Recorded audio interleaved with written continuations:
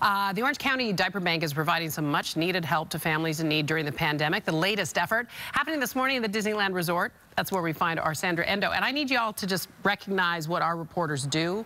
You guys didn't see this, but a few seconds ago, she was standing in the rain under an umbrella, holding on to her microphone, who's got a big 6-foot-long extension on it so she can talk safely to guests during the pandemic, and her cell phone, trying to hold up the umbrella. Just recognize these people work really hard for us, for all of us. And I just needed to give you that shout out, baby doll, because you are working out there. Thank you, Michaela. Yeah, you know it.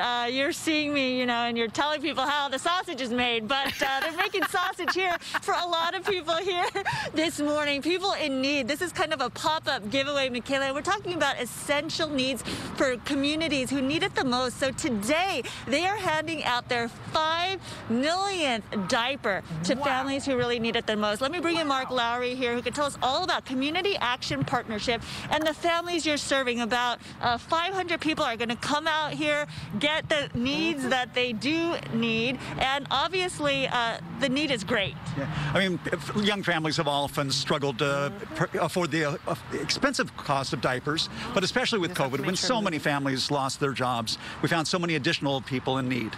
Yeah, diapers are expensive. I have a little one in diapers, and it is no joke. When you need diapers, it is like there's nothing else. I mean, it's as important as water when you talk about these kids. So what are you hoping for? And 500 people expected to come through here. They have to be pre-registered, so please don't come on out here. But if there is a need out there in the community, where should people go?